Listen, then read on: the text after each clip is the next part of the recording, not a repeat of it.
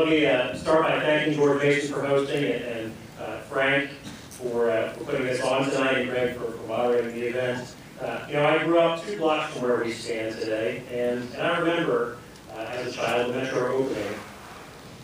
And I've seen the changes that have been brought to our community. Clarendon has been transformed. And in fact, the very center that we stand here because those who came before us were not afraid to make bold choices and smart investments that gave us the community that we know today. Now we face a new set of challenges: overcrowded schools, a packed metro, and a regional economy dealing with federal cutbacks. People are looking for solutions. I am ready to lead, bring our community together to deliver results.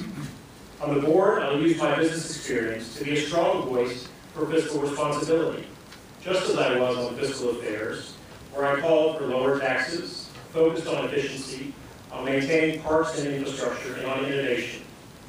But fiscal responsibility means not only being good stewards of today's dollars, it means making wise investments in schools, transportation, and infrastructure. That's why I've laid out a plan to support our schools and called for a broadly inclusive public lands process to find win-win solutions to school overcrowding and affordable housing without sacrificing parks and open space. I propose ideas to improve the streetcar that respond to community input, because we face a set of generational choices that will affect our community for decades to come. My record is one of bringing people together to find solutions. However, my opponent is focused on one narrow issue, on the streetcar. No matter that the funding is now secured, the state paying half the cost, or that there is a strong plan in place to protect 6,000 units of affordable housing. It's the same anti-transit sentiment that drove opposition to the Silver Line and the Metro in the 1960s.